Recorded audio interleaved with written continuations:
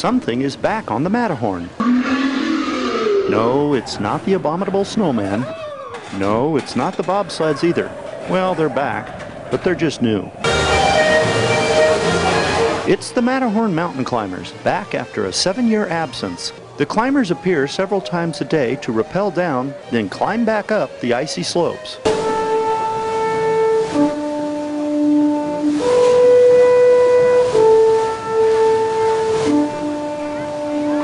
Their appearance is heralded by a Matterhorn mountaineer playing a Swiss Alp horn.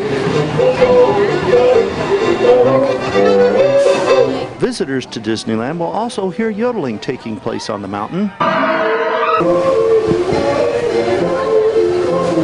Sorry, Harold, you've got some competition.